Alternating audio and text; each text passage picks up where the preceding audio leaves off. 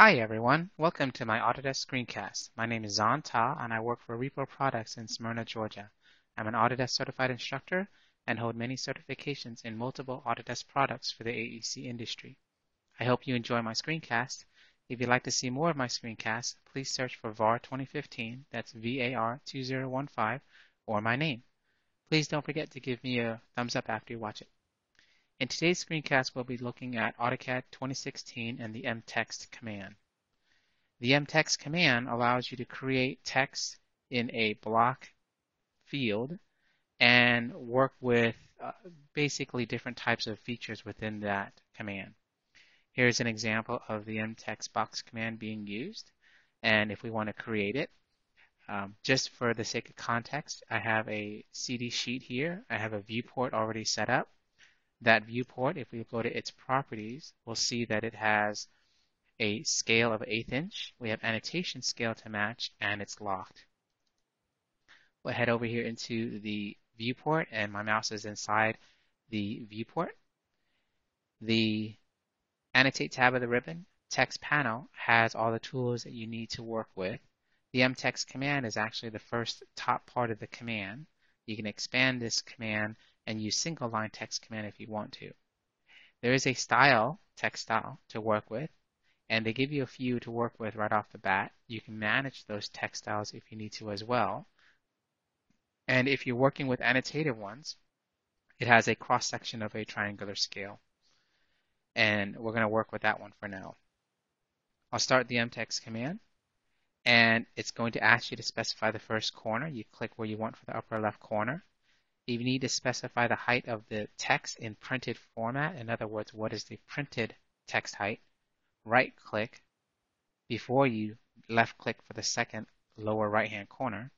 You can specify height and type in the height you want, say 1/4 inch, hit enter.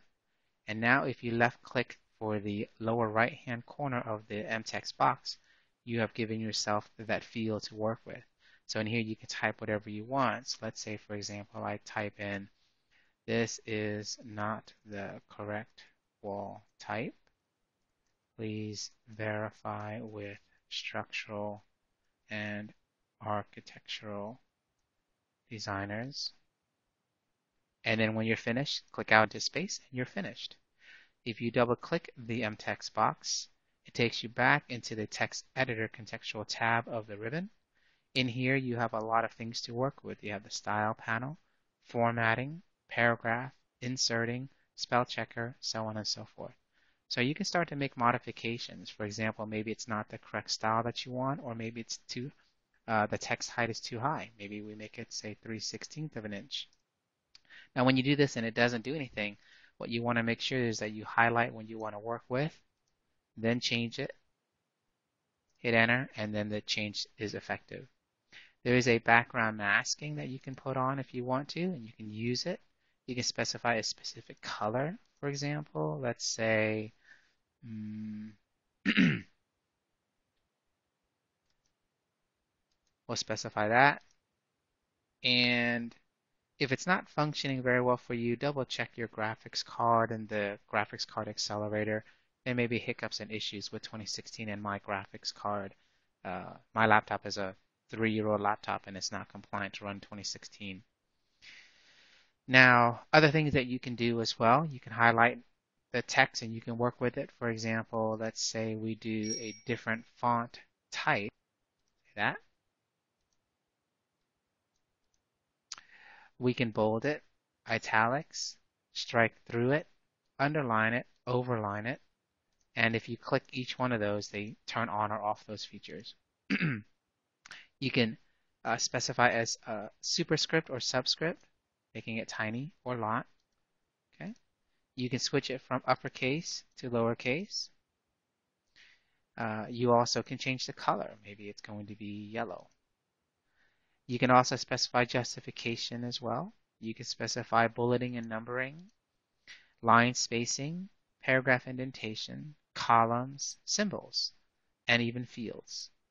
You can do spell checker, and most of it is pretty self-explanatory. So, let's say, for example, I want to throw in a symbol. I can just pick whatever I want.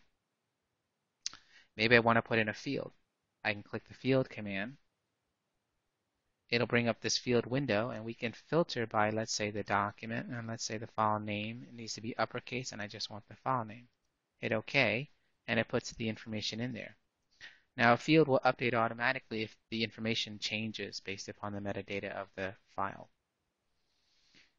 And what else? And it's pretty self-explanatory, not that difficult to work with. Some people prefer to use Microsoft Word. And so what they'll do is they'll strike out and delete anything that they want in that MText box. They'll head over to Microsoft Word. They'll copy and paste what they want from Word. And back over here, they'll right-click and paste it. And that data comes in. Okay? And that's it. That is a quick screencast on the MText command in AutoCAD 2016. Thanks for watching my screencast, and please don't forget to give me a thumbs up.